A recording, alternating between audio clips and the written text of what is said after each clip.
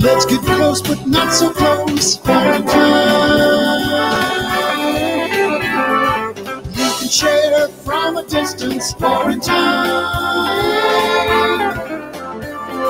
You know we want to see each other. You'll have to stay in your quarantine space while we talk.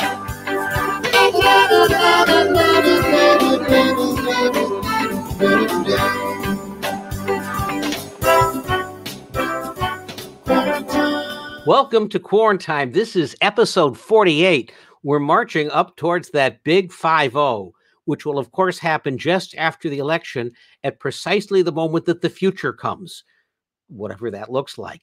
And speaking of the future, you know, so many of the shows that we have done recently have looked at how do we build the world that is next? This sense that, you know, there's probably 15 years in which to get things right in terms of climate change, reimagining capitalism, how our cities will work better.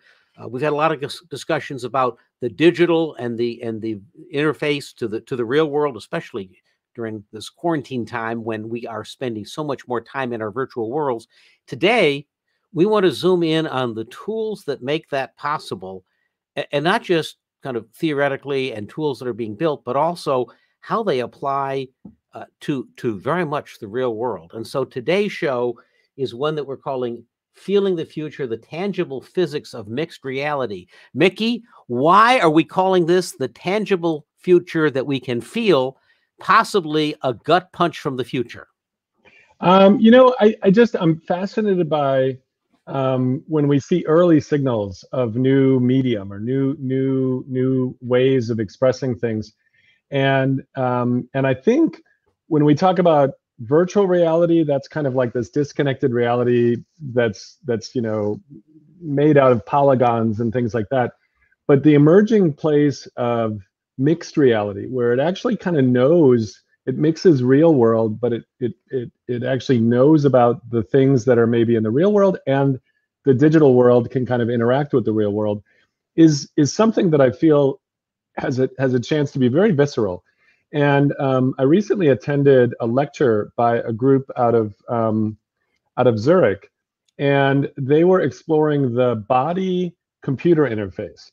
And they were doing this explicitly to help people that actually have fear of heights or other sort of challenges.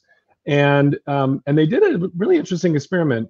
They had somebody wearing a mixed reality environment they could kind of see around, but they also had a button that you could bring yourself out of yourself, and you would see your avatar like maybe 2 feet, 3 feet in front of you.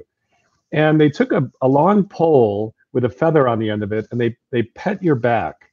And you could see the pole petting the back of the avatar, but I could feel the pole like on my real back. The person could feel it on their back. So like when it was petting it, it was petting the real back of the real person. And your body tends to actually expand its sensorium and believe that it's connected to something else. So it started believing that that thing a few feet in front of you was you. And then they would give the person a chance to like walk to the edge of a cliff and kind of pull the body back out again and look over the edge to get the thrill, but put the body back in and feel like they're okay again from their first person. And they actually said over the course of time, a few of these episodes and these experiments, people actually reduced their fear of heights. And so I think there's this visceralness because our sensorium, our body, just it naturally adopts. A pencil becomes an extension of my fingers. You know, we have this way of extending our senses. So I think it's going to be very tangible. And I'm also a big fan of a researcher that has been a sort of a guiding light for me in the world of sort of how computers interact with the real world and what they call tangible bits, Hiroshi Ishii at MIT. And so today I'm super excited because we've got two guests that are going to talk about both the platform side of it, like what happens when we can do this, and also what would happen if we could actually have a better model of the real world in a physical environment and a digital environment as well that would let us explore the future without maybe necessarily putting the real physical places at risk. From bad decisions. Time for the big reveal of who's on our show today. Who's on our show? Yeah, we have Timoni West, who is with Unity, and is building a number of the mixed reality platforms. Hey, Timoni. Hey, welcome. And you're on mute. I just want to flag. Timoni, thanks for coming. And also with us is Mark Enzer today, who leads the digital twin effort for the United Kingdom. So this is applying these mixed reality technologies, digital technologies, that duplicate in the digital world what's in the real world, and then let you interact with them. Hey, Mark. And you're on mute too. Hey, Mark. Hi. Mark, by the way, is coming to us from the United Kingdom. What time is it there? Oh, it's crazy o'clock. Yes. Well, it's Halloween here, by the way, which explains why Mickey and I are in ridiculous outfits for people who are time shifting from the future. So I'm excited for today because we are, Timoni, we're going to get into tools that are used both for gaming and for enterprise purposes, but really push us into a new language, right? A new way of experiencing things. And then, Mark, you're going to be showing us how the United Kingdom is applying these as really a part of its civic infrastructure, which is a vast and fascinating idea that we will get to cover today. Yeah, it should be fun. We will see in a bit. Timoni, why don't we start with you? You know, the show we did, our last show was with Andrew McLuhan, Marshall McLuhan's grandson. We talked about media as the extensions of man. And you've written a lot that when we come into this world of mixed reality, which I hope you'll explain to us in a moment, that this is a new form of language or media. That is to say, we might think differently, frame the world differently, act differently, because it is so engaging and involving to a degree that is different or as fundamental a change as when we went from the spoken word to the printing press. Give us a sense for what mixed reality is, and then why this thing is so different than perhaps on the surface what we see in a computer game. Wait, even Timoni, as a start, who are you? Yes, yeah, so now you tell us who you are. Just a little background. Yeah. Sure. Yeah. So I'm Timoni West. I'm the vice president of augmented and virtual reality at Unity. My team does two things. First, because Unity is the de facto tool for creating all sorts of 3D experiences, particularly interactive ones, we extend out Unity as much as we need to in order to allow our creators to be able to make the experiences that they imagine in their heads. And then secondly, we try to use these new mediums as much as we possibly can to enable an even wider class of creators to be able to make really cool, interactive, immersive worlds and experiences, which is no small feat, as it turns out. So I want to touch a little bit about sort of language as technology, which, McLuhan mentioned, the medium is the message. The way you choose to frame a message fundamentally alters the meaning of that message was, the thrust of what he was saying.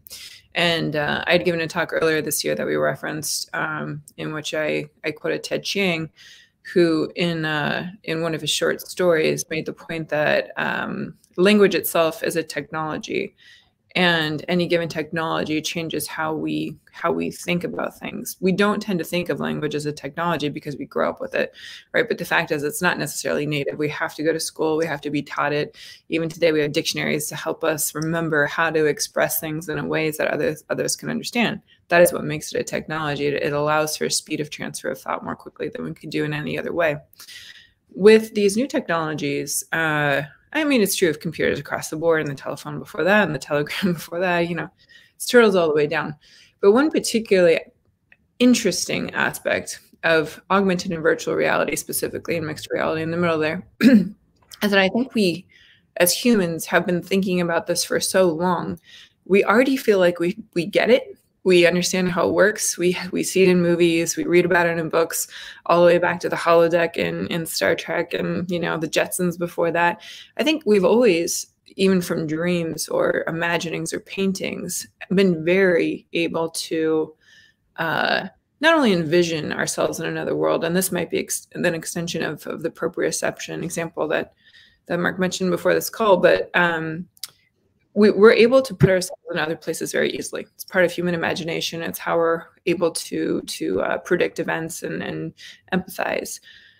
The unfortunate component of augmented, mixed, and virtual reality is that what we imagine it to be like and what it truly is like are not the same right now. And the reason is there's always a computer in the middle. I often use an example in my talks where you see, you know, like in movies, someone who's a wizard who has like telekinesis will kind of like look at something and go like this, and it comes towards them. You know, they're basically using a combination of gestural, what you would say nowadays, gestural language, and, you know, like head gaze or eye detection to do something. And then, you know, the object comes towards them and it goes the other direction, or explodes, whatever it is that the person wanted it to do. It's easy to imagine this. The problem is that in order to do this in virtual reality today, you have to tell the computer what it was you wanted to do. Okay, so you're going like this. Did you want to explode it? Did you want to move it? Did you want to move it towards you? These are the things that we don't articulate, right? In movies, it's like kind of assumed that somehow it just kind of infers intent. So I think that's one big hump we have with these mediums is they feel like they should be extremely easy to use by default. They feel like they should be natural because they get so very close to what we know of the real world and what we imagined that magical next step to be.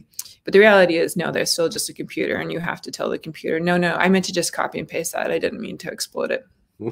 So, I mean, and insofar as we've learned a lot of new languages, there's a kind of a whole host of new types of literacy that we have, even over the last century for most humans. Not only have, you know, since the 1920s, most humans in the world finally be literate in the written word. Now we have a literacy around sounds, electronic alarms, buzzes, fire alarms. None of these noises existed on sort of a mass awareness until the technology existed again from the 20th century on. And now in the 21st, we've gone used to the dings and beeps of our phones. Was that a Facebook message? Is that an Android phone? Was that a phone call, or was that a text message, or was that an alarm? Right now, if my phone went off and the alarm went off, you'd probably recognize that ringtone. And that itself, again, is a kind of a form of literacy. Timoni, actually, before you go too much further on this, I'm really interested, just for anyone watching, I want to get a really clear distinction between VR, virtual reality, and MR, or, you know, I think Magic Leap maybe brings it as MR, mixed reality, or the new generation of sort of augmented reality. What's the difference? Like, how would I know which one I'm looking at? Okay. Or experiencing? There's two main parts here to all these types of realities. The first is what the display can do, and the second is how many sensors it has. So let's start with virtual reality, because that's pretty consistent, and I think that more consumer VR headsets been sold than any other kind. So with VR, you have two displays that are connected to your eyes, usually through some sort of scuba-looking head-worn contraption, and those displays show you a stereoscopic rendering of a fully digital world. Sometimes you could have a pass-through camera so you could see the real world as well, but even that's still digital. You're just seeing a display, right? At the end of the day, you're looking at two tiny little computer monitors. And then on the other side of that helmet, the part that you can't see, usually there is some amount of infrared light that is used to track your location. Well, now it depends on the system. It could either use external cameras facing outwards to track your location, or it can use some other system, infrared or something else. But at the end of the day, the point is that as you move your head up and down, side to side, and you move around in space, the location of that HMD is tracked. And this is how you can feel like you're moving around the world, and the world moves with you, with your head, so you don't get sick. And so in that world, and I remember back in the 90s, they would be doing this just with gyroscopes attached to the back of the head, you know, and they would just sort of know what was happening. In that world, the thing you're looking at, though, is just the two monitors, really, and you're looking at some kind of total digital representation. It's something that's right. It's a fully completely digital virtual. Okay. Yeah, exactly. And so now take us to, or is there more to that? And then take us to the mixed reality. You mentioned the controllers are tracked as well. So usually. So yeah, if you do have controllers that are beyond your, you know, your holding onto a mouse or a joystick from the old days, then somehow it's tracking those too, so it kind of knows you're holding this high or low or something like that. And that's what allows you to play like a first-person shooter or pick up an object. Yep. Manipulate. Okay. Yep. So and then I'm going to go at the other end, augmented reality. Well, Augmented mixed reality are kind of basically the same thing. So these days, it seems, yeah. Yeah, it's kind of weird, almost kind of reverse, which is funny. Okay. I would think for this discussion, a distinction point here, and let me just, I may be naive, but when I think of virtual reality, I think of this very rich world, but it's simulated. It's not the real world. It doesn't interact with the physics of the real world. It is its own thing. When I think of augmented reality, I think of I'm looking at the real world and there's a layer that's feeding me information on it. I'm looking at it. It's more stuff. It's like I can click on it, but I'm not bringing it into and acting on its physics. So one is looking at the world and showing me stuff about it. The other is completely distinct world. And it would seem that what we're headed towards is the richness of virtual reality and some feedback or ability to go between what we imagine and the real world. Is that kind of the direction, the distinction, or what's emerging here? I think so. I mean, that's kind of the classic Milgram distinction. I think it's all blurring together maybe a little bit more. And let me explain why. When you have something like a Magic Leap, do you have your Magic Leap? I do. I have a show and tell. So this is a Magic Leap, which the developer kit is pretty amazing and insane. Yeah, this can actually, I guess, see your eyes moving within certain degrees of arcs, and then it has little cameras looking out as you described. Yep. But you see sort of through the display. Yep. But what I found interesting was, Google Glass was kind of lambasted a lot when it came out because it was basically applying the WIMP paradigm, Windows icon mouse pointer paradigm, as like just a sheet of glass, and then we had all the bad parts of the Google web and all the rest shoved in front of our face. And of course it got, to about 500 degrees on your temple, so it wasn't so great in that regard. But but this thing was really fascinating. I gave it to my friend's 16-year-old daughter, and she immediately just started setting things up in this living room. And she was just like picking things up, playing around. That dinosaur just climbed around the house, and it knew where the real thing was. And that's what I was intrigued by was, theoretically, if there's a glass tabletop here and I have a virtual ball and I set it on the table, I could see a reflection in the glass tabletop that's the real glass. Yep. But my brain would see that. And that's where I was like, whoa, this is different. And people haven't really had a chance to taste it yet or experience it. That is a result of billions of dollars worth of technology, because what that device, which I think has 14 to 16 cameras, can't remember exact number now, does is literally has to scan the entire world, get camera images of it, extract out any depth information it can, extract out any sort of other types of information, so it knows how high is that table, where exactly is that table, and every frame updates the information about it, so that way when you place a digital ball on the table, it stays in roughly the same space no matter how quickly you move your head or what you do next. So there's a lot of predictive stuff there, but also just a lot of processing. So it's not just, just to be able to scan a room and have some sense of fidelity of the mesh information you get from it, the actual, depth information could take up an entire processor, right? That alone could do it. But then on the flip side, then it has to update the digital information too. So that's really fast. Yeah. The HoloLens and the Magic Leap is not to be understated. When people say, "Oh, billions of dollars," it's like, well, yep, that's how much it takes to keep computers that small, that fast, without burning off your face, right? Well, and I remember I spoke with Roni, the founder. I don't think he's there anymore, but I spoke with him not that long ago, and he said that his last company was a medical device company that implanted things and that had to do with your body. And so he was really interested in not just slapping small cell phones on your face, like, the classic things you see, but part of that money went to actually building biocompatible lenses that actually kind of play with with the way your eyes see. Yep. And what freaked me out, I think, was when something went and climbed behind my couch and disappeared. Yeah. And it was like, okay, wait, I see steam coming up over there. What's happening? And I had to go climb around the real couch. So I don't think, the minute I really experienced it, I was like, okay, yeah, that I can understand that this is going to be a new language. Yeah. Or this affords a new collection. It's funny.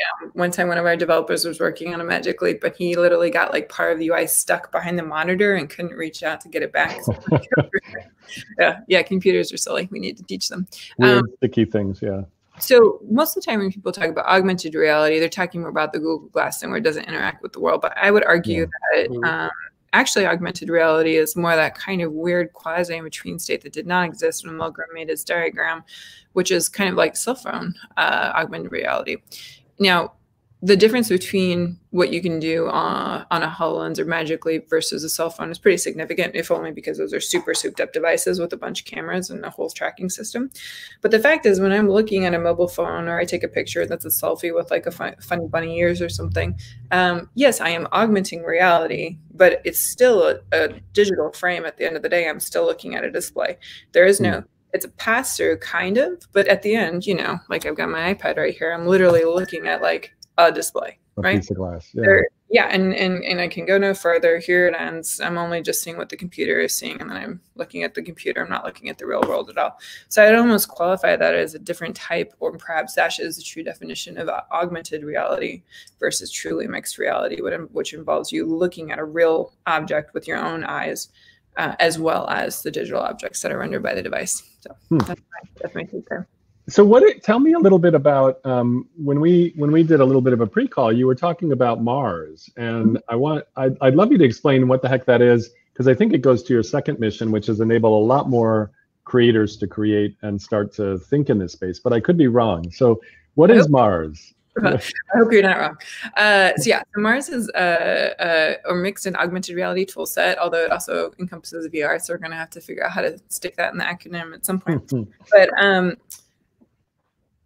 right now, the reason why anyone would use Unity or any game engine to make augmented or virtual reality is because it's a really good world maker, right? This is how you're able to make these cool 3D games. You can make a world that's designed to do it by default. It gives you physics systems. It gives you animation systems. It allows you to kind of reinvent a world of your own devising. And that makes it really good when you want to make truly immersive worlds for virtual reality, or simulate some of the real world, right? Like you need maybe real world gravity for your AR app.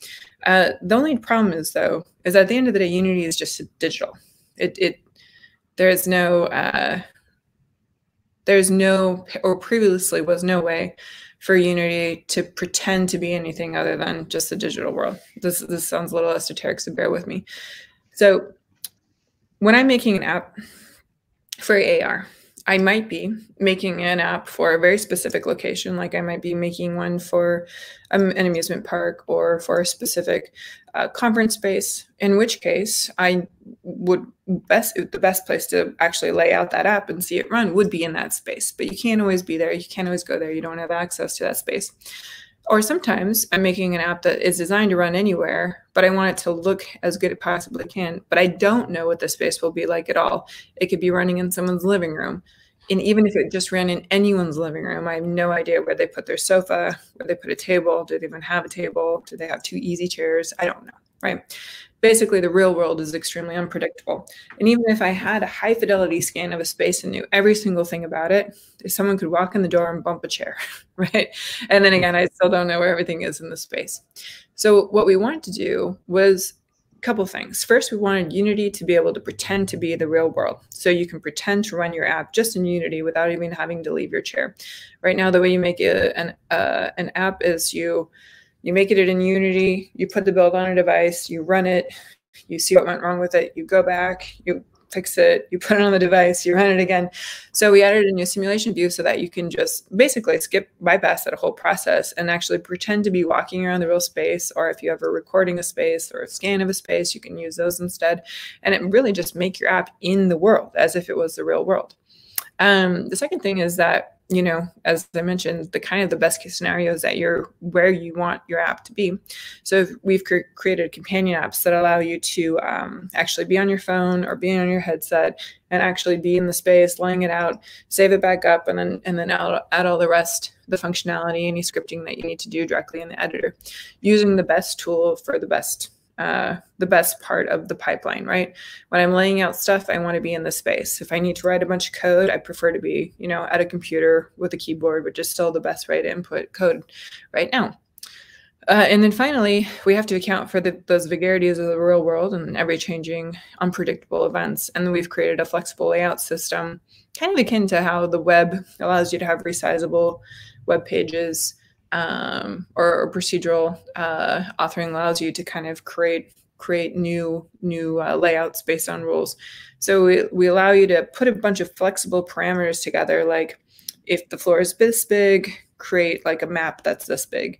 And if the floor is only this big, if you only have this much room, then only show a subsection, or put it on top of a table instead, or, you know, whatever it is that you need to make sure that your users get the best experience they can, no matter how large or small their living room is, which direction they're facing, or their sofa is facing, and who else is in the room. So that's the tool set that we have. And the goal really is to kind of use the best of XR for authoring, and then also make sure that Unity is as prepared to take in real world data as we can.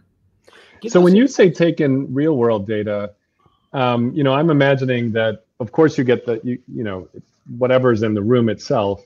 Mm-hmm. But, you know, but I also think about, and I used to work, you know, on the very large scale software packages, you know, that like Autodesk's tools and stuff, when you're laying out like an airport, or when you're laying out like big things. And sometimes, you know, you'd actually want to go on site. A friend of mine was the lead tech architect on the Mexico City airport, which is like the biggest enclosed space in the world at this point, although it got completely sort of put on the shelf with the election of the new president. But they were going out to this very large space where they actually had to think about the curvature of the earth even. And they were setting up like Vive things with things, and then trying to locate stuff, because they were trying to see how their procedural rooftop would intersect with, you know, their pillars and the other things. Are you, I guess, are you able to pull in data from structured light scanners, or from you know, survey tools, or from other or other kinds of sensing packs? Does the platform allow you to pull in from that? Okay.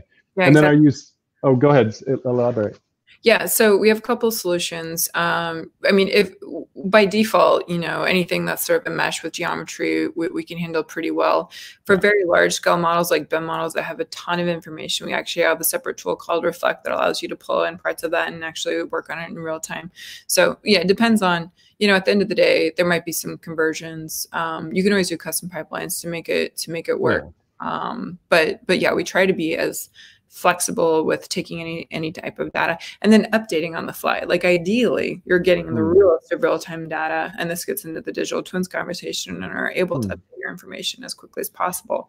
Particularly when it comes to augmented reality, you know, if you're, let's say, trying to test out, this is a very simple one. This happens all the time. Like if you're making a face mask and you just want to do something like on smile, or when you blink or you open your mouth, you know, you probably want to do that over and over again to test. So either having a live feed of your face that you can test against, or having a recorded feed, you know, to just try it out again and again is what you want. That's a very simple use case. That's easy. It's at hand, right? Like everyone has a face they can smile. They can you know, do it. I think this is exciting though, in that I'm hoping that we get a much more exuberant explosion, and it's, you know, the artists now are slowly starting to get access to this stuff. I think with Mars, it'll expand that a lot more. But an explosion of just new ways of thinking about how we might interact. Absolutely. You know, that might actually fit how humans work more than trying to force us into this like really low bandwidth thing called a mouse and move it around on the screen or something. Peter, you look like you had a question. Then I want to get Mark on and have him share a little bit about the digital twin stuff that Timoni just mentioned. Yeah, I would love, Timoni, I'd love you to kind of play out a little bit, because we're talking about new capacity, new language, as you know, kind of in the McLuhan-esque sense.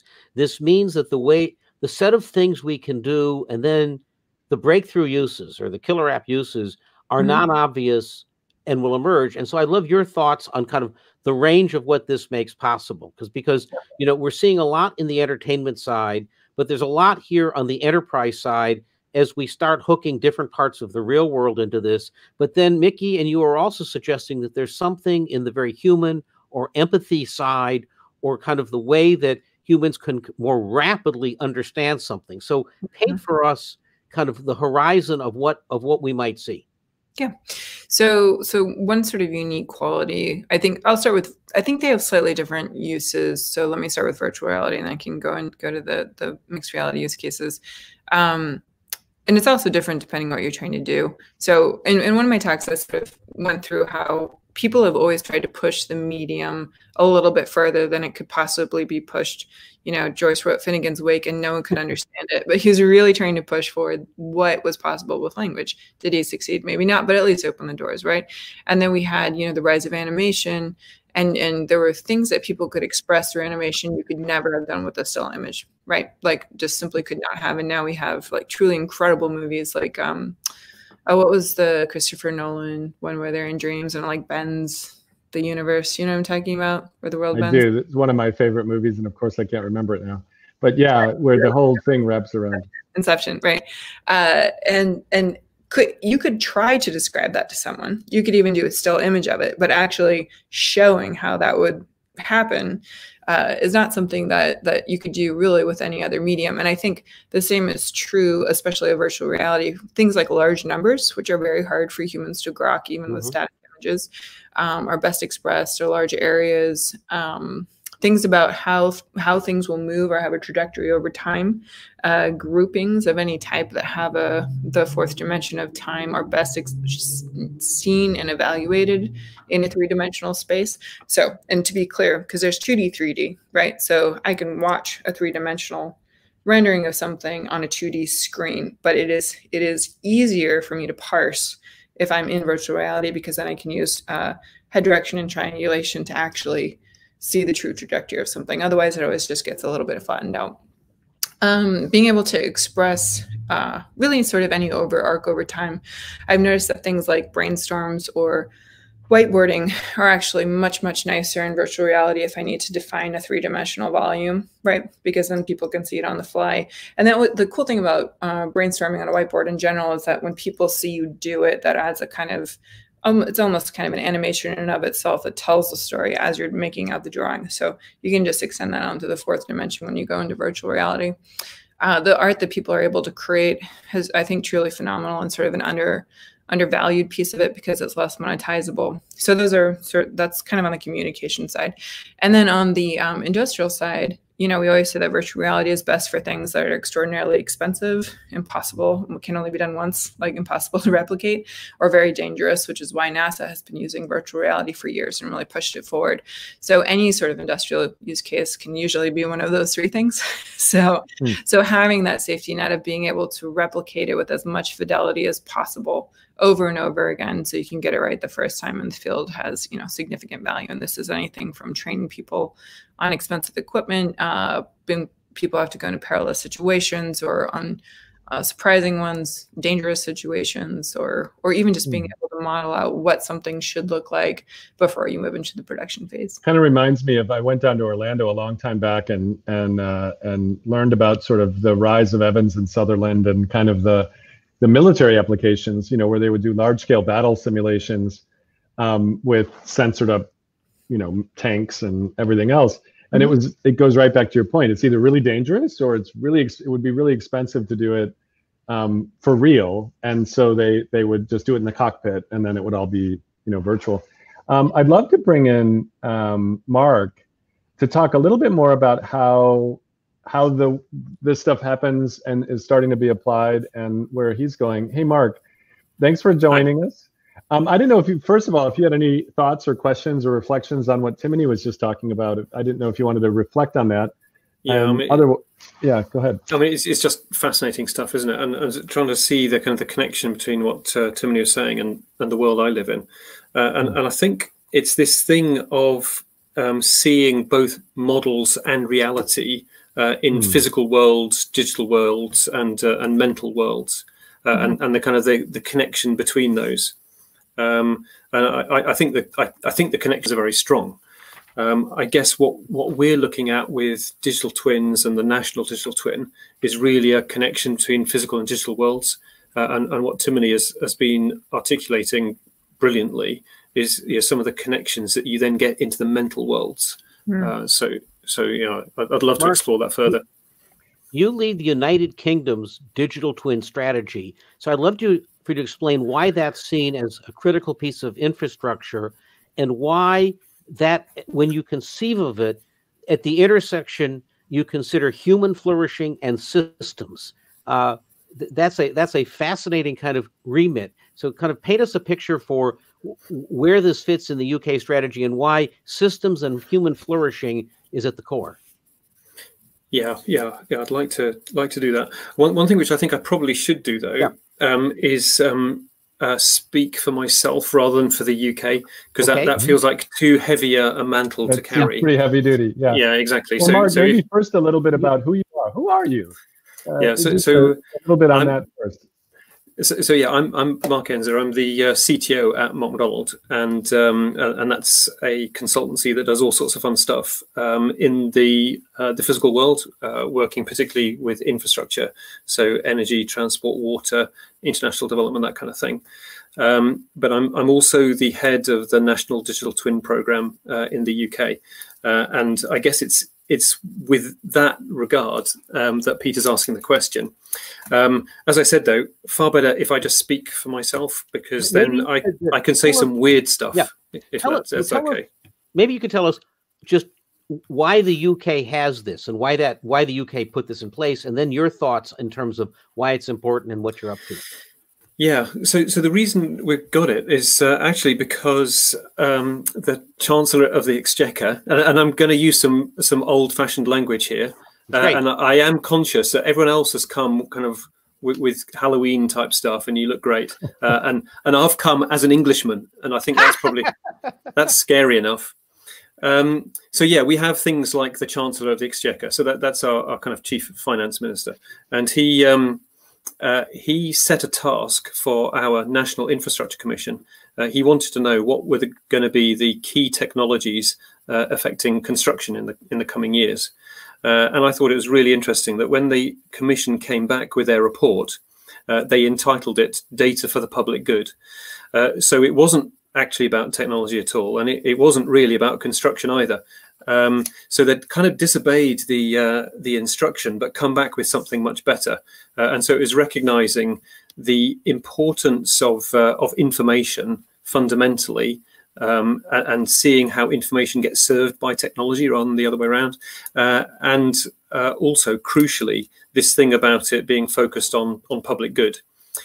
So in that report, it recommended that we should move towards having a national digital twin, and we should establish an information management framework to enable it. And we should bring people together from across government and academia and industry to align and pull together to deliver it. So that's really where it's come from. It's this whole notion of using data for public good. And one of the first things that we did when we set up the program was establish something that we called the Gemini principles, which sounds pretty cool to me anyway. And that's about setting out the values that we think should guide us on this journey, developing a national digital twin. And we think it has to be values driven. And those values are built around purpose and trust and function. So yeah, the values are kind of at the core of it, and public good. So say a little bit more about the Gemini. You know, gives me that picture a little bit of what you just referred to before, the intersection of reality and the model of reality and data for the public good. And then you said, you know, values, purpose, trust. What were some of the other values, or what were some of the other core principles in this imagining? And we also have the we can put up the website for the National Digital Twin Program as well. Amit, if you want to pull that up as well and share with our audience. Yeah. So should I share a little bit about what we see as being digital twins and national digital twin? And I think it's then in that context that the values make sense. Is that worth doing? Yep, perfect. So I guess if we're looking at a digital twin first, and this really picks up on some of the stuff that Timoni was saying, and I think it would be great for us to have a conversation about. But it's a connection between the physical world and the digital world. And so I guess at its simplest, a digital twin can be seen as a realistic digital representation of something physical, actually assets and processes and systems in the physical world. But what really makes it a twin is a dynamic data connection between the model and the thing that is being modeled. So it's making this connection, an absolutely crucial connection by data, connecting the physical thing with the digital thing. And that unlocks all sorts of potential value.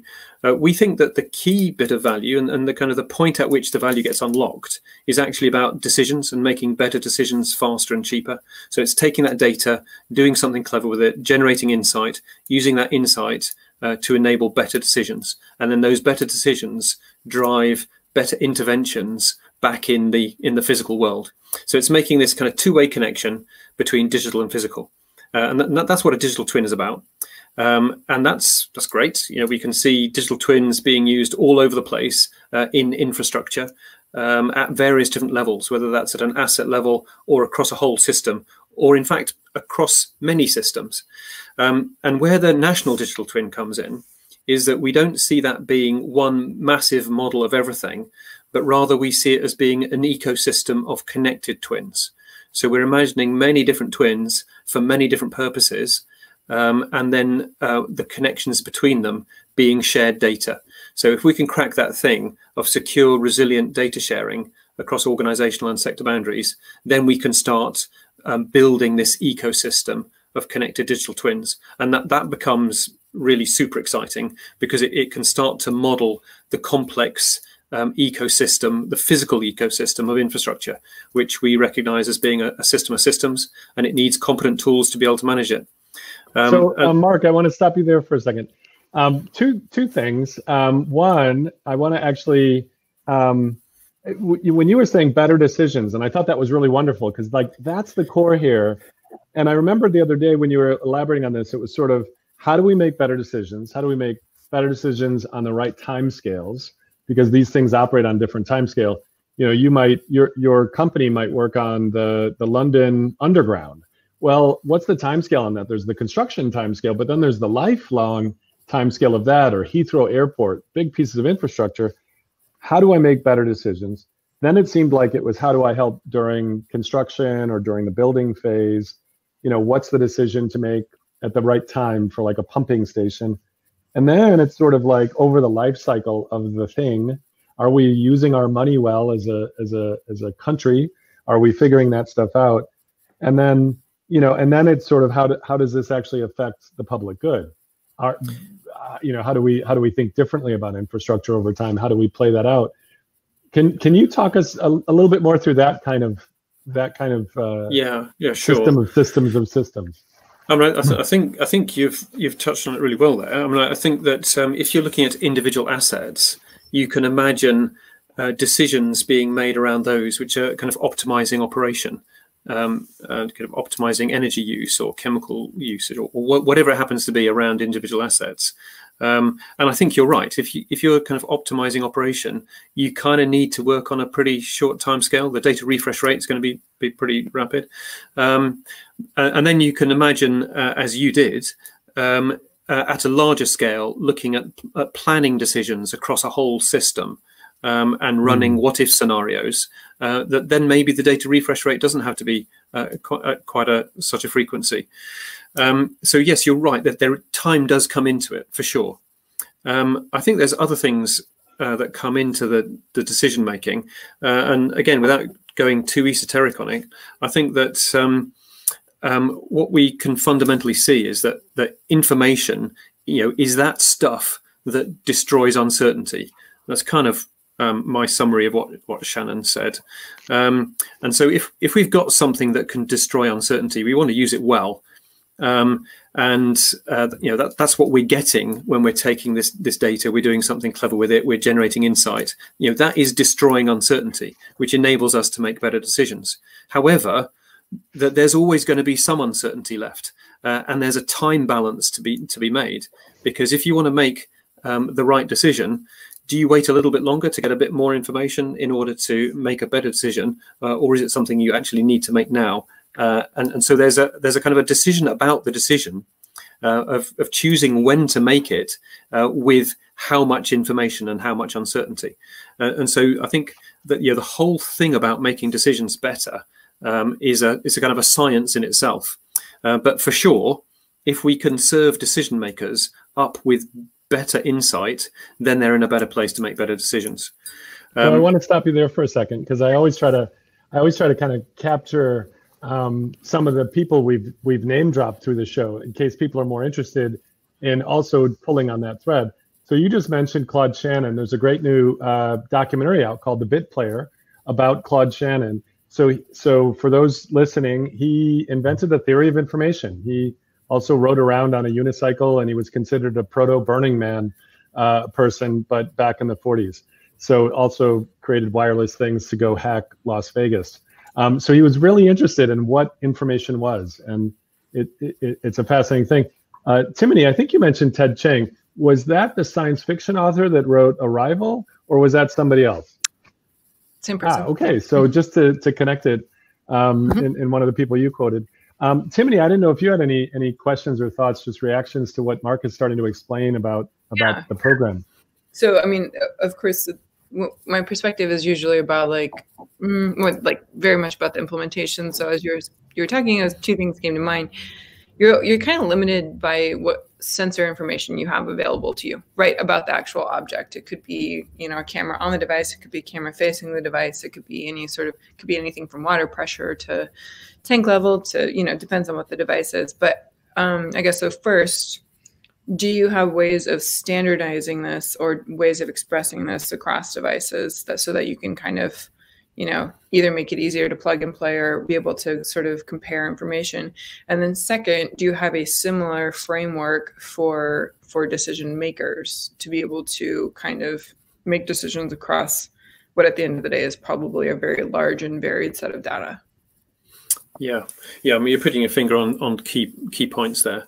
And I think that the availability of data from sensors and the variety of sensors and the way in which we can get that data into the machine is advancing incredibly rapidly. And I guess the whole kind of IoT space is helping with that.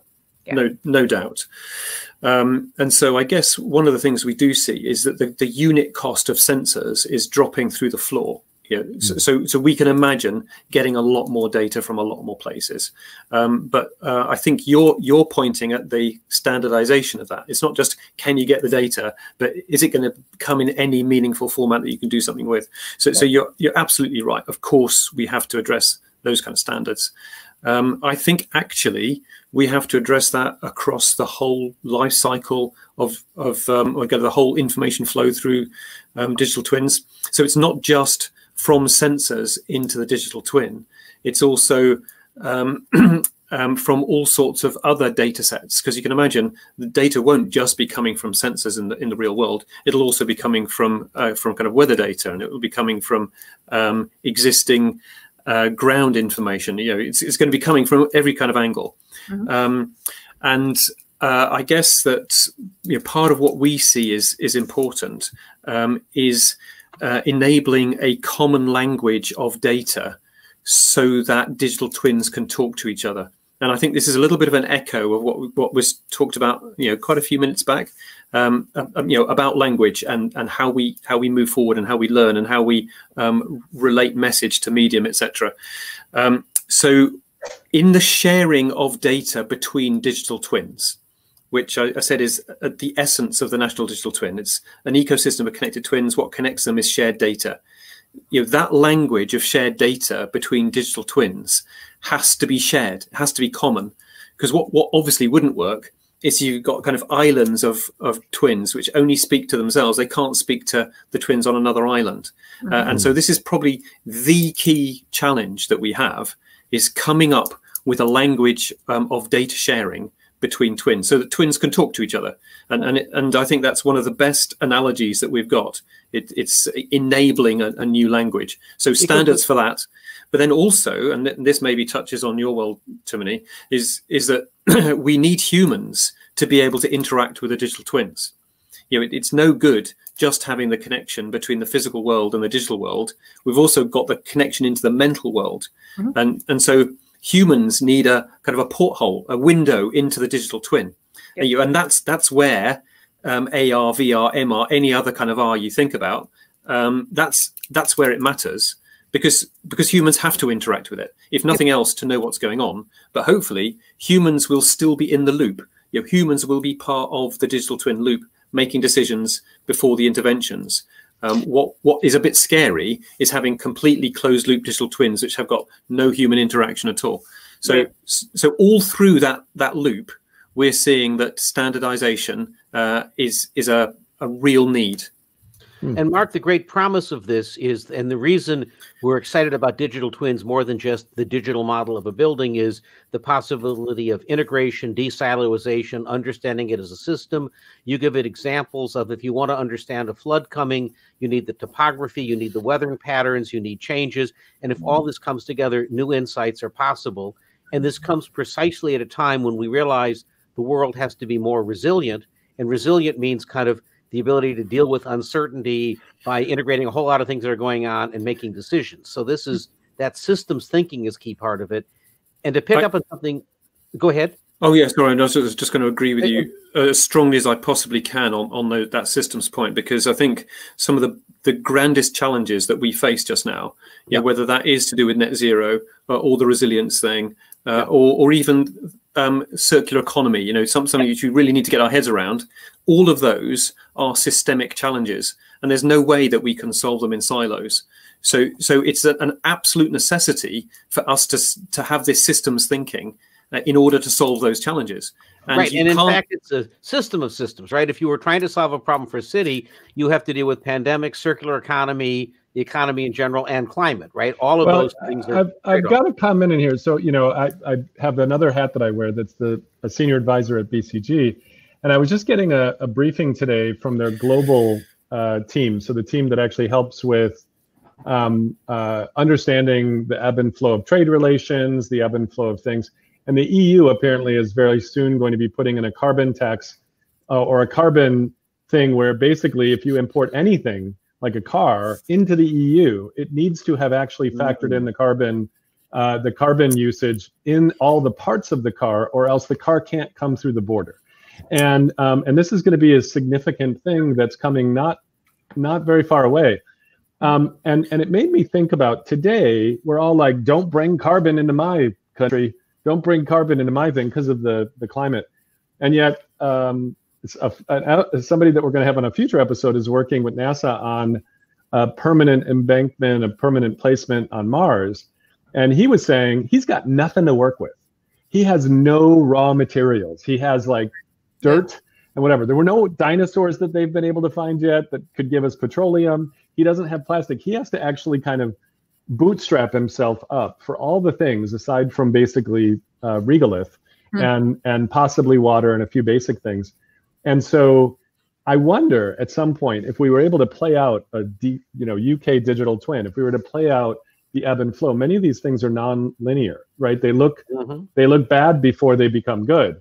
And that's the value of simulation is, the polio vaccine started actually going the wrong direction and people were calling for it to be stopped until suddenly it went the right way and we were able to get close to eradicating polio. I wonder at some point, will we actually be like, no, please, dear God, give us your carbon because it's feedstock. We're not gonna throw anything away anymore because we actually want the raw feedstock. So we want to be able to build new things. That might be the case. It's imaginable, but I think that that going back to Peter's point about this being a system of systems, that it's like one of those balloon dogs that you get at parties. Maybe you don't over there, but you squeeze one bit of it and it goes down there, but it comes up somewhere else. Because it's a system. And I think the thing is that it's only when we see the system that we can imagine a cyber physical system. Which is basically what I was describing with the earlier on.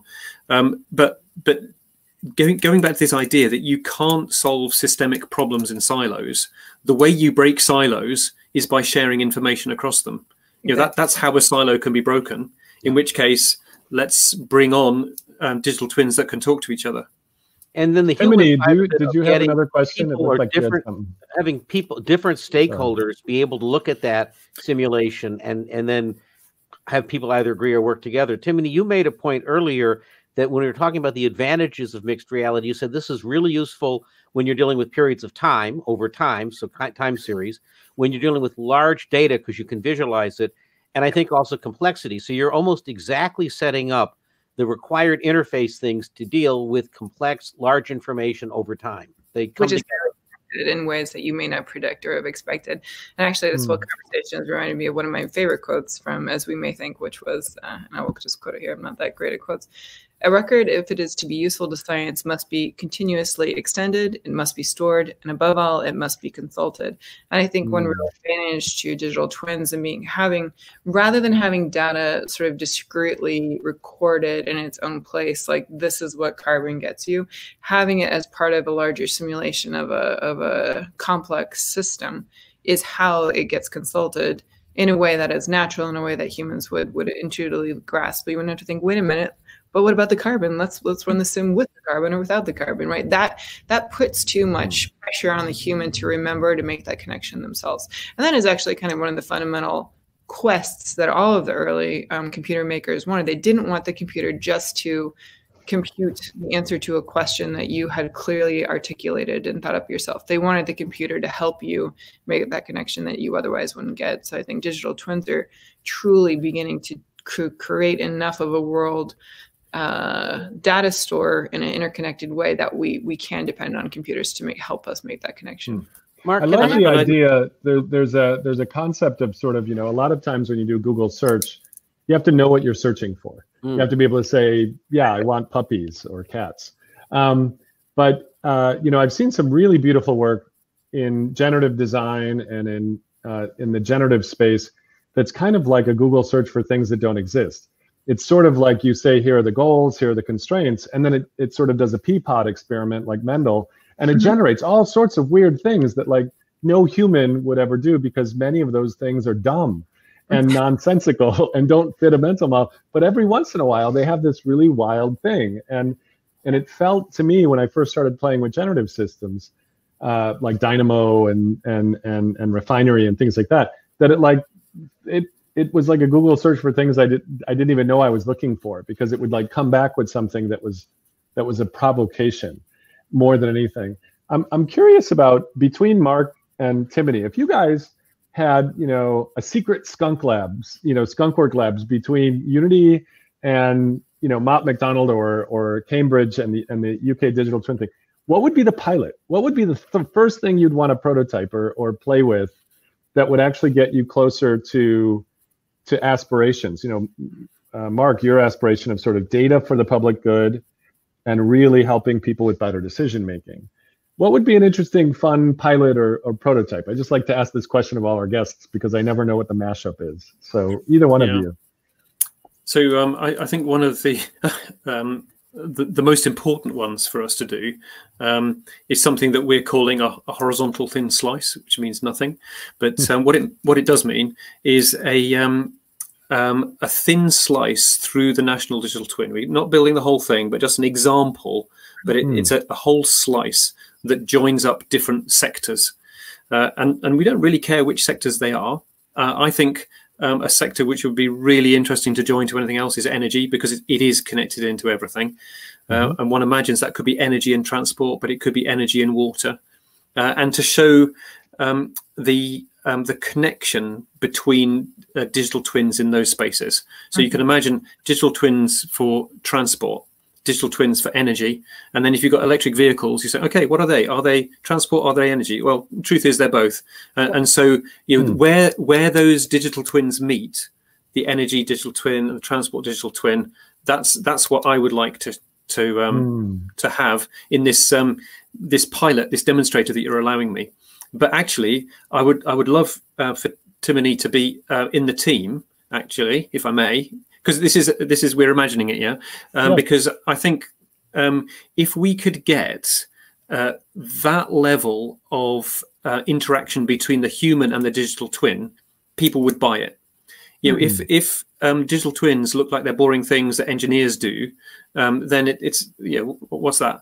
Whereas if we really get the visualization working so that humans can interact with the twins, then they will fly.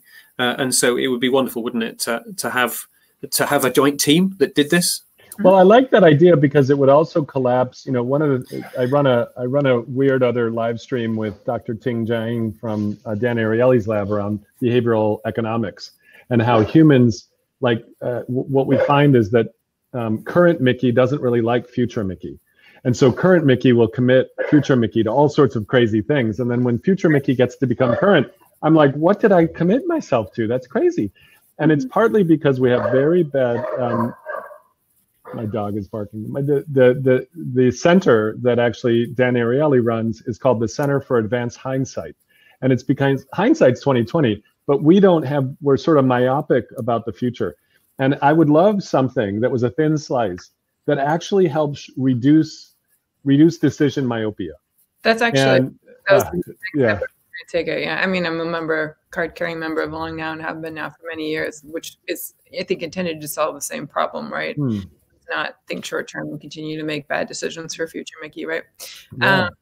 Yeah. So that would be, I think, my next step. The thin slice makes perfect sense, especially as a proof of concept. And then what I would love to do is stack a bunch of years of data on top of that, and then run sims on top of that, right? Like what predicting, looking at the last 50 years of data, last 100 years, or maybe even just focusing on the weird years of the aberrations. What then could we best use to predict about future information across those data sets?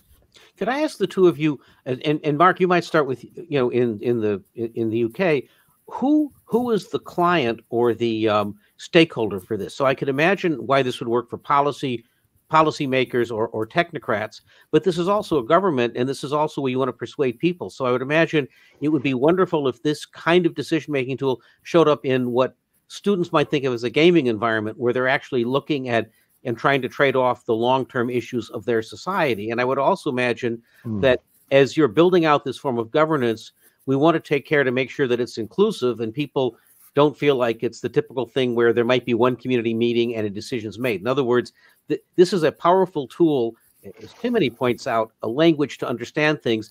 Who are the stakeholders? How widely can it be used? And what are possible instantiations? Yeah. I mean, the stakeholders really are the people of the UK, and it kind of goes back to what we were talking about right at the top around the Gemini principles, flourishing systems, the whole idea of focusing on people and outcomes for people. So the idea, I think, of the whole of infrastructure actually as a system of systems is to serve people. We live in this amazing machine that we have built. Its purpose is to make our lives better. And I think we should call that out and kind of do it on purpose. It's all about outcomes for people in society. Do we serve people because a policymaker is trading this off and making a decision that, for example, as Mickey points out, there's a carbon tax? Or do we serve people because lots and lots of students get to use this, and the way they learn about the world is by actually, for example, playing the trade-offs in their country, which could be seen as an act of citizenry, right? There's an act of inclusiveness that could be here, but that's a little bit different than serving the people through representatives or technocrats. So, yeah, I mean, maybe, I don't want to sound too much like a Boy Scout here, but I think the reason why we want to serve people is because it's the right thing to do. That's kind of why we're here, isn't it? And that's what I think is driving this, and the whole idea of data for the public good. But I think that it's something that kind of needs to be fought for. Certainly on a philosophical basis, because it's not a natural conclusion that data will be used for the public good. We see a lot of other models. We're running a natural experiment in America on that very topic as we speak. Yeah, you don't say. Yeah. Well, that actually reminds me of something I read recently, which is that at least in America, and I'm assuming this is true in most countries for obvious reasons, if the party or allegiance you subscribe to is not currently in power, you tend to believe the government, what the government says, less. And actually, that has a pretty strong implication for any sort of attempt to have, if not a nationalized, at least a country-wide set of data that can be used if a large percentage of the population does not believe that data is accurate or true. Hey, real quick, I just noticed Jean Pablo Villamel, who is an amazing artist and technologist who helped do the city lights that go across the Bay Bridge and worked on a number of other things. Put in a question that says, could that fit with something like this? And I want to just say, I have no idea what you mean. So maybe, Jean Pablo, elaborate on what this is, because we've talked about a bunch of stuff. And then meanwhile, in the comments, And then meanwhile, Mark, you wanted to get to something, I think, and I just want to give you the chance to explore. I think you said, could we talk about taking over digital worlds? I'm not sure if that's what you meant, but tell me what you mean. So it's a kind of a follow-on from what we're just touching there. That I say, it's not a given that we will use data for the public good. I think that's the right thing to do, but it's not a given. That there are other models which don't seem so attractive, and I think that effectively what we're doing here is exploring whole new worlds that haven't been open to humans before.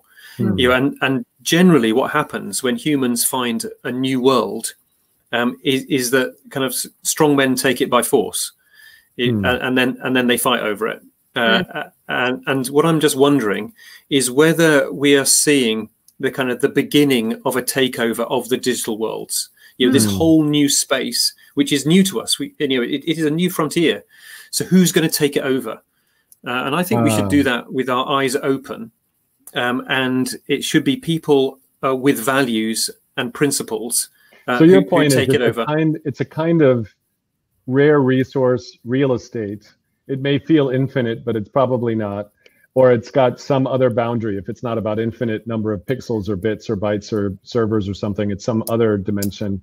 Neil Stevenson explores what happens when you never die in his new book, Fall, which is about sort of quantum computers that keep your soul alive forever. And it becomes a real estate play. Your point in this whole thing is that the real estate, historically, strong men or colonists have come and basically done land grabs. And what is the land grab for the digital twin or the virtual, the system of systems? And how do we make sure that it's actually for the public good? Is that it is that? But it's not just the land grab. So yes, the land grab is the imagery that I'm using. Yeah. But I think it's more about what laws get set up once you've done the land grab. Yeah. And I guess what you see is that when there is a new world that people can explore. That generally, historically, it has been the strong men or the rich men or the men with the most guns. And notice that I am saying men here. I mean, it's very rarely women. And shouldn't there be some more women involved? But the point is that once they've grabbed that, they set up what laws they have, and sometimes it's the law of the gun or the law of the jungle. And even the news this week that if Elon Musk is going to get to Mars, he's not going to obey any international laws. It's going to be the ones he wants to set up. That's an example of it. But I'm just although I've seen a lot of late James Bond films, and he's kind of like a James Bond villain. I know he has a white Persian cat somewhere. But Timoni, sorry, you were going to say something. Yeah, he's a cool cat, I gotta say, Elon Musk. But well, at least he's very inspiring. Let's put it that way. So I have a very practical example of what you're talking about: a territorial land grab that has significant implications on an individual rights level. I just had this conversation earlier this week. As we all know, Facebook, is one of the largest properties on the internet, and also has a one person, one account rule. Behind every account, there must be a person. This sounds like a benign rule that is for the betterment of all. However, I believe it was last week, someone was telling me one of the very popular anime Twitch streamers tried to make a Facebook account claiming that they were a real person, even if they were not a live person, and therefore should be able to have a Facebook account, and had other fans come on board and run them and sort of vouch for this sort of the realness of this persona as its own person. Now, you may think this is just a persona, right? Behind that's the person, right? This person, the persona does not deserve an avatar or not. However, this does get into the question of how much are we allowed to define ourselves. For example, gender is the classic example of this. I really chafe every time I sign up for something and ask if I'm male or female. Like, usually it's not applicable in any case, but there should be more options than that. And I also should be able to say none. I think if you sign up for Facebook, it probably would give you many or more options, because they understand now that it is simply not part of what we consider basic human rights to have to define yourself in a specific way. Does this extend, and this is a real digital twins question in the sort of ultimate sense for humans, does this extend to our online personas? Now, when I look on Twitter, and I've been following people for years, I know there are people that I've met in real life who behave extremely differently in real life than they do online. They have a different persona. It's an identifiable person, and even if it has, you know, they even use their own photo or their real name. Often they don't. But the reality is, the way we behave online, what we define about ourselves online, is a different aspect of ourselves that may or may not be worthy of its own Facebook account. But Facebook has laid down the law that your digital persona online in this new digital territory, to your point, Mark, has to have that law. And it is stifling. And therefore, it has taken away some digital individual rights. You know, you just reminded me of, and I think we name checked this a little while back, but Walt Whitman in his song Myself writing said, do I contradict myself? Very well then. I contradict myself. I am large. I contain multitudes. You know, and I think that this play acting, or even having a different persona, the code switching you do between how you interact with your parents versus your child versus, you know, office versus whatever, is actually part of humans. That's like actually how we try out what we want to be next. You know, people who say I am a voter have actually made it a part of themselves. You can actually hear it. They personified it. But sometimes you play. I mean, we've talked about Burning Man in the past, and that is a place where some people who don't get a chance to put on a different costume, I'm wearing a costume, get a chance to put on a different persona. I'm interested. John Pablo just got back to us, and his point was, you know, could we have a game that allows people to simulate different policy outcomes? And that reminded me of the idea of Folding at Home, which actually just did a massive competition with public data about the COVID virus. And they've been able to use, you know, millions of people's computers to actually find COVID vaccine-resistant strains and other kinds of things. And so the interesting question would be, how could you take that thin slice of public data for UK citizens and make it the beginning of a kind of folding at home adventure in Mars on Unity, you know, where people are all trying to game better ways of balancing these hard decisions between water and energy and something, or, you know, who knows? That I actually, again, I was thinking we could make this available and anyone could try it out, and whoever didn't feel like they were currently being served by the government would straight up be like, I don't believe the results of this simulation. Yeah. Right? Well, yeah, I mean, I think he raises a really good point. I mean, and I think that we're only scratching the surface of the use cases. We're kind of going with the obvious ones. You know, which I already said is, you know, things like optimizing energy usage in assets, and, you know, it's really important, but it's not as exciting as I think the possibilities will allow.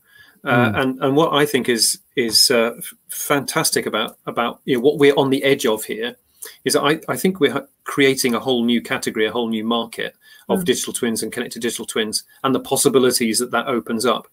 And actually, the heart of our approach in the UK, what we're trying to do is this thing where we say it's collaborate on the rules and compete on the game. So we're trying to bring people together to collaborate on those kind of ontological rules which are needed, that we need to share, we need to have in common in order to have this common language for digital twins to talk to each other. You know, there needs to be some collaboration on that, because if everyone insists on speaking their own language, then everyone's speaking a different language. This gets to the core of a really interesting situation in the world today, which is this notion of, are we entitled to our own facts? Because for this to work, you have to have a set of facts about what the structure is and how it's behaved, or kind of what the weather has been. And then what we're really saying is, if there's a set of input we can agree to, we could disagree about the assumptions or how we think things might behave, the outcome, but then we end up with a kind of a discussion about different outcomes and different facts.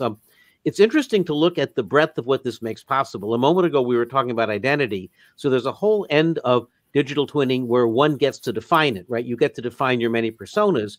Mark, it strikes me the work you're doing is less that, you know, the if we're defining a bridge, the bridge has a certain tensile strength and a certain type of material. So we don't get to play with that identity because we're supposed to agree on that. But once it's in there, and I think this gets to this game component, you're building this for policymakers or emergency personnel or telecom people who are trying to game out what to go build. But, essentially people, Mott McDonald type customers, people who get up and their paychecks in infrastructure or government. And yet, Timoni, you sit here with a powerful set of tools whose customers are as much enterprise people as middle schoolers at home playing a game with as much physics as Mott McDonald, but they're calling it a game. And what's tantalizing to me is bringing these things together, because if the UK is going to create a digital version of itself, the idea of its citizenry being able to play it, to game it out, to think through the climate stuff, to compete on, I factor in more externalities and I get to collect them and I use game mechanics and I level up. There's something about that in By the way, there's a precedence for this with the UK. The Guardian a few years ago published all of the receipts submitted by all the people in Parliament. And they were all the receipts for their expenses. Did they spend their expense like at a hotel for a public good thing or not? And they actually, the Guardian put a competition together on their digital site. So it was actually on the Guardian page, it said, compete to find mistakes in the accounting. And people basically competed to find, oh, wow, that's weird. And there was a checklist of, did you make a mistake, an honest mistake? And they would check it. You just doubled 2 lines of your expense report. Did you build yourself a pool at public expense? That's mistake type number 2. And over the course of 6 months, they saved the UK citizens something on the order of $50 million in 1 year's worth of receipts, or something crazy, or 50 million pounds. That's interesting too, because I worked at both Flickr and Foursquare, and there is a class of user akin to the Wikipedia editor that I'm sure you've. It's 1% to 2% of any given user base that are freaking fanatical about organizing data. So at Foursquare, the data was clean as a whistle and highly internationalized on a per country basis, and it was literally just no more than 6,000 extremely motivated people who just love nothing more than life than to remove commas that weren't needed or update just information. So yeah, I would love to be able to just harness the power of those who kind of the world's librarians, whether or not they know it. The world's librarians, yeah. And Guillaume's saying over here that collaborating on rules and competing on the game is one way to get people to accept the sim. I certainly think that another way is to allow people access to change the information if they want to, which has been the great strength of Wikipedia. That and accessibility. I've always wondered why Wikipedia, and I know we've talked to the Wikimedia Foundation a number of times, and they said, the classic statement of Wikimedia Foundation is, it works in practice, but not in theory.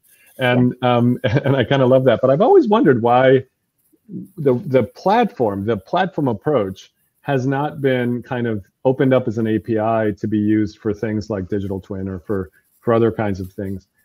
Just the notion of always keeping a record of all the changes. The notion of they actually have some really interesting tricks to actually allow for extremists to kind of push themselves out or actually move towards the center in terms of trying to make sure they're nailing down facts. And there are a whole bunch of subtle policy rules that have evolved over time, and they're not perfect. 80% of Wikipedia pages are by white men, so it's not perfect.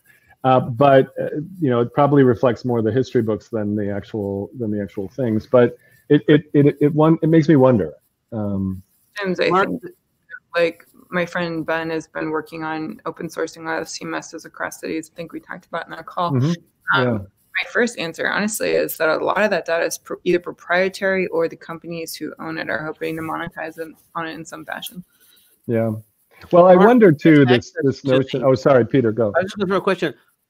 Who gets access to the digital twin data in the UK? Because I imagine some is infrastructure secure stuff that you don't want terrorists to get hold of, but you would like citizens to have at it so that, or even game developers to have at it to go try novel new uses. So how do you think through who gets access to how much? Yeah, it's key, isn't it? And so this is one of the things which we've got to sort out. We're kind of building security mindedness in from the ground up, and actually in those principles that I talked about before, the Gemini principles, in that center group of principles based around trust, we reckon that there needs to be security and openness and quality. And so that sounds like there's a potential tension there, where on the security one, we're saying that the twin must be secure and it must enable security. And at the same time, we're saying it must be as open as possible.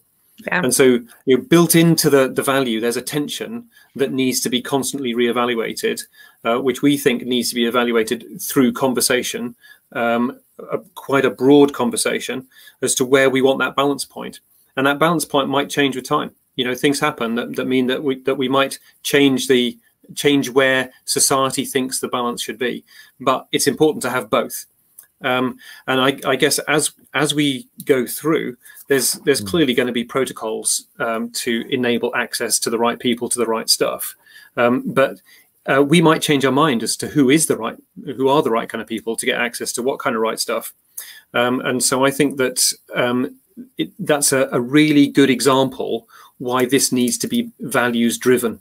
You can't just decide it once up front, set it in concrete and say it's going to stay like that forever, because it's not going to stay like that. It's going to change. And in fact, that's another one of the principles. It's hidden down there at the bottom in function is that this thing that we're imagining needs to evolve, and it needs to evolve as things change, whether that's technology or society.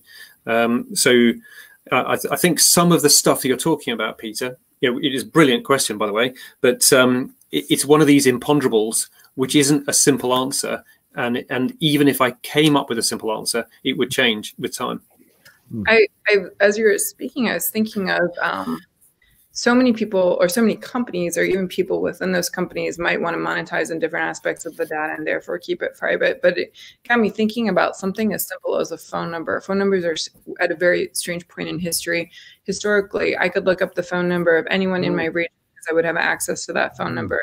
Now, I don't know any of your phone numbers unless you give it to me, nor do I have any way to look it up. Like, for some reason, we just decided phone numbers needed to be private once the information went global. I don't think that was necessarily a bad decision, but it is so.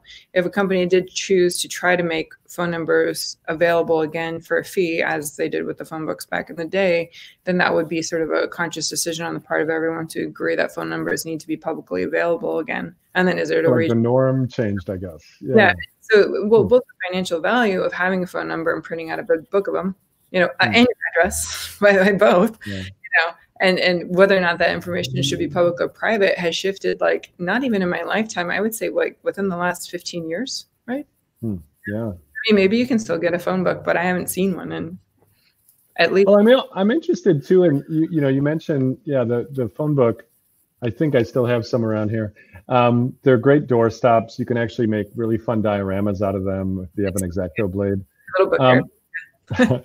But I think norms are an interesting thing to think about too, because norms encoded into the digital twin feel in some ways important. In other words, I'm reading a book right now called The Weirdest People in the World, and it just means Western, educated, from the industrial countries, whatever. But it's why so much of our behavioral science is wrong, because we tested on basically Western educated undergrads for most of behavioral science. And so we have a reproducibility problem in science for this.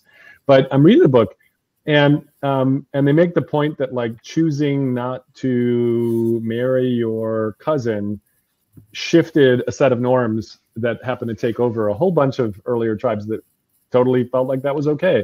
And it covers a whole bunch of norms. And when you're looking at trying to help people be happy or have wellness or actually have a feeling of well-being, happy is not always a fun thing to be. In the long run, actually the feeling of well-being comes through struggle as well. But the cognitive scientists are looking at ways that you actually shift norm. And there have been large-scale things. League of Legends did a huge amount of A/B testing around norms around trolling, because they were trying to figure out, do they kick the people off completely if they say really horrible language? Do they actually put them in restricted chat for a while? Do they do other things? And there's some really interesting experiments out there where games are able to actually shape norms, because we're often shaped by the crowd of people that do something. And so like during the pandemic, a whole bunch of people jumped onto a platform, and the norms changed because they could see a lot of other people doing it, whether it was like watching, you know, the digital graduation or whatever for high schoolers or college kids or something. We all saw it.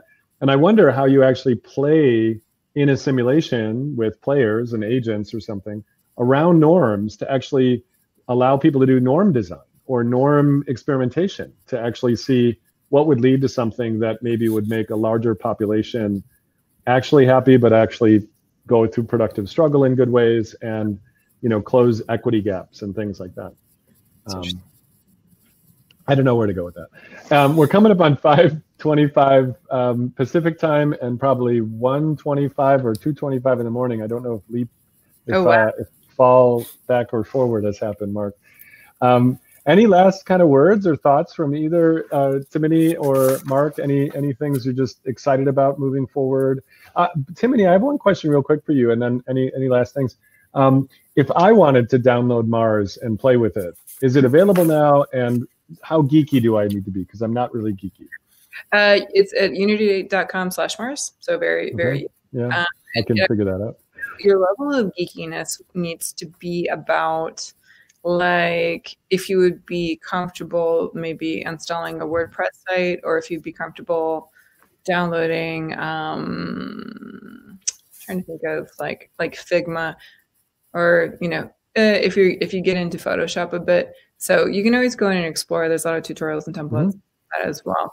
I'm a master at Photoshop. I could figure it out. I do think, yeah, I mean, it sounds like it's if you can do basically scriptable things or pair programming, maybe you can get started on it.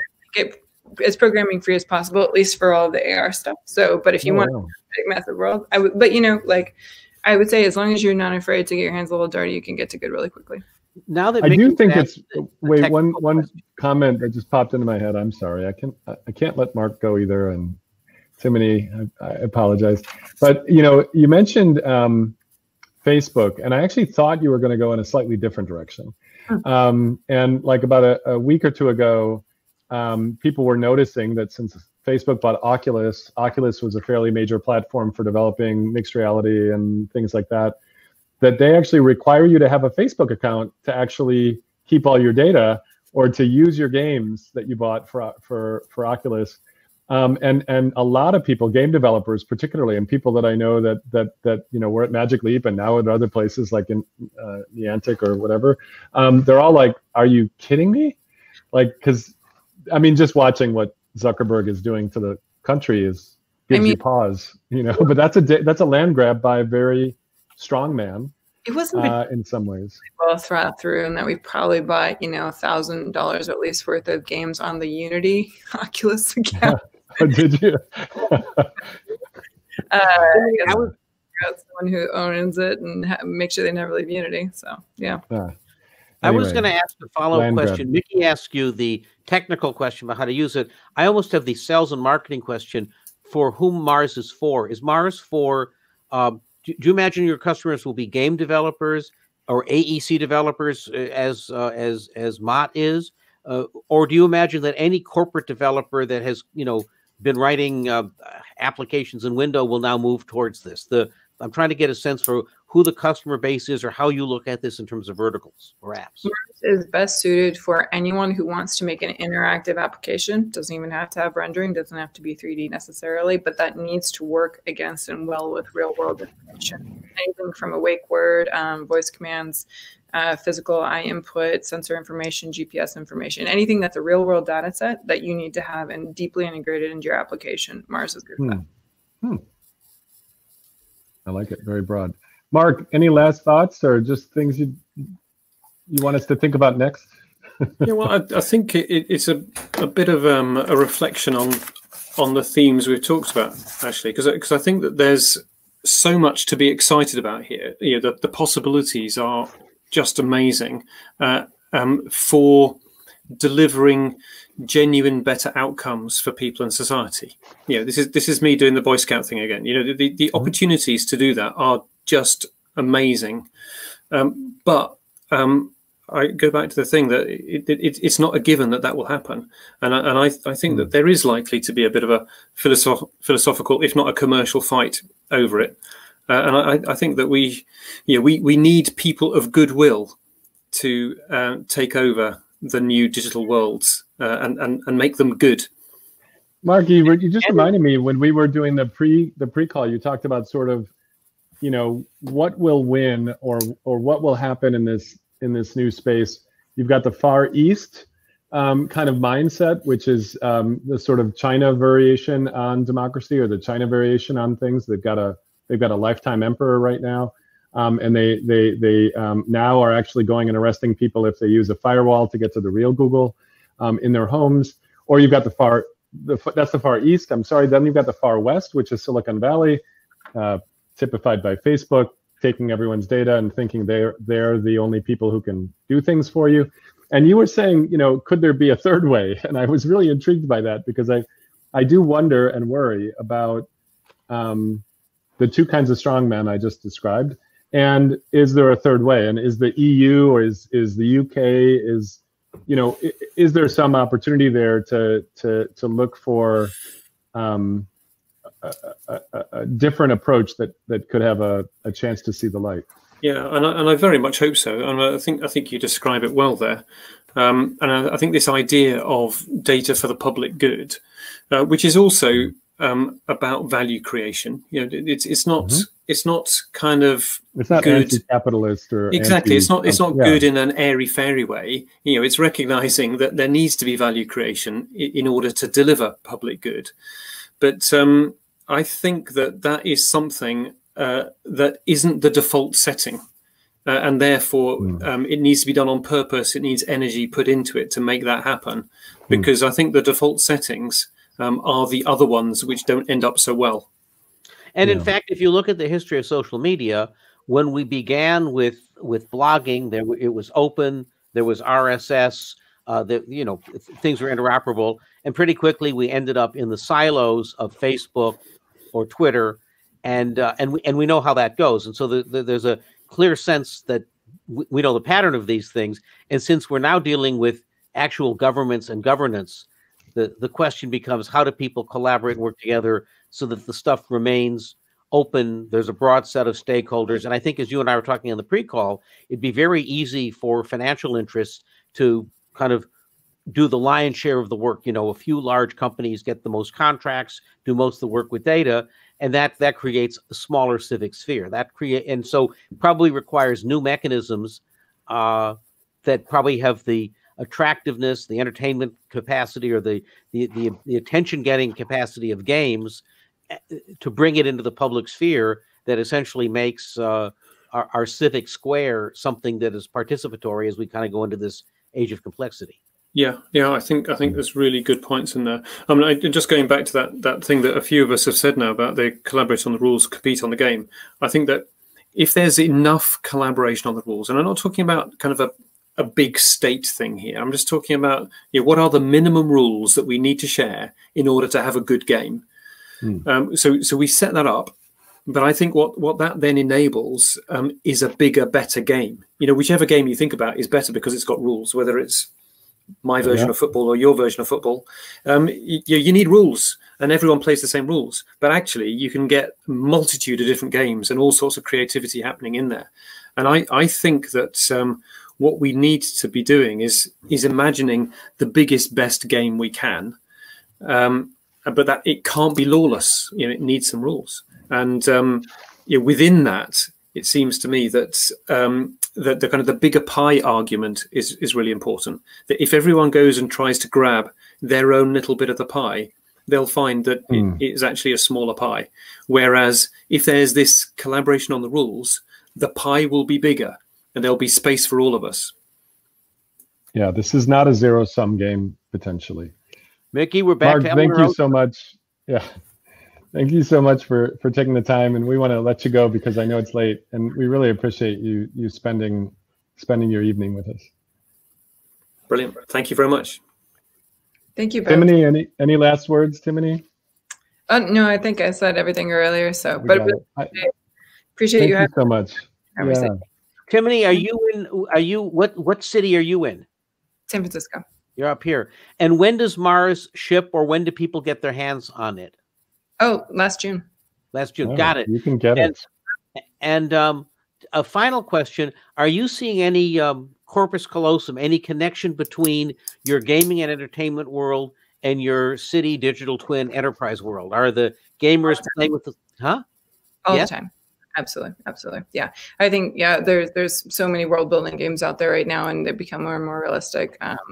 And are they using assets from cities? Like, are you seeing world building games that are letting, pulling in the physics of cities, of real cities, and kind of back and forth? Yeah, exactly. Or basing new worlds based on real world information. Mm-hmm. Yeah. What? Give us an example or something to aim at that before we hang up. I'm sorry. Are there titles or examples of things in the Unity platform that we might not know about that would be examples of this that we could look at? Yeah. So unfortunately, I'm at time right now. So all right, we'll get that from you on a follow up. Thank you so much. Thank you so much. Thanks, Take care. Mick, there are great connections here, as we can see, between the real world and the virtual world, and we've learned about both why these are a new form of language, and we can see we can see Mark out there really forging in this kind of new space, but I think it creates such an opportunity for intentional design, and in this rebuilding moment. I agree. I mean, I suspect at the instantiation of a new medium, there's a lot of excitement, and I feel like that excitement right now. I think a lot of people have not had the chance to be there in the homebrew computer club era. I'm sure you were kicking around somebody somewhere, but you're not there hanging out with Gutenberg with the new press and seeing how it wipes across Europe and spreads and everything. And I think there's something happening here, and it's uncomfortable, and it's interesting, and it's exciting. And I actually think as we start democratizing or getting it out into more people's hands, we'll start to move from sort of the classic use of this technology, what we've seen so far, kind of trying to retrofit an old medium into a new medium, and we'll start to get to expressive use. And I think the expressiveness is where I'm pretty excited. Like, what happens when we really start doing something expressive? Right, and this is, we talked to, we had a couple of shows on this. Remember, we talked to Claudia Hart, who had her one perspective on this, and on the same show, who's the other artist we had on that? We've done two of these things with artists that look in different directions here. True enough. Okay, well, listen, we're about to go, but it would not be complete if we didn't briefly throw it to Marshall McLuhan for the wrap. Figured, yeah. Go for it. And then we'll be back. Let's see. Here's I'm clicking on. All media are extensions of some human faculty, mental or physical. The wheel is an extension of the foot. The book is an extension of the eye. Clothing is an extension of the skin. Electric circuitry is an extension of the central nervous system. The extension of any one sense displaces the other senses and alters the way we think, the way we see the world and ourselves. When these changes are made, men change. Well, I'm ready. There you go. Couldn't have said it. Oh, here. And since we've been discussing construction and building the future, Mick. Really nice. Yeah. And are you is go that out and join either an episode of WKRP in Cincinnati or Beretta, for those of you that are old enough to remember either one of those. This is my sort of Huggy Bear meets David Byrne meets The Fall outfit. And of course, Mick, the reason we chose these is the dichotomy that this show is about, the natural world and the built world. Here you are bringing us the natural world that influences how we do generative design. And I'm, of course, representing the built world, what man creates. It's the union of these in systems thinking that defines Quarantine. And today, I didn't even send Mickey. I sent my digital stunt double. That's exactly right. He was actually, both of you were on the show once. I remember it. Yeah. Okay, what time is it? 5:38 Pacific Quarantine Time. Have a wonderful Halloween, and we'll be back next week in the future, because our next show is going to be after the election, or certainly into that period of entanglement that we call the post-election America. I'm looking forward to it. Omid, bring us out.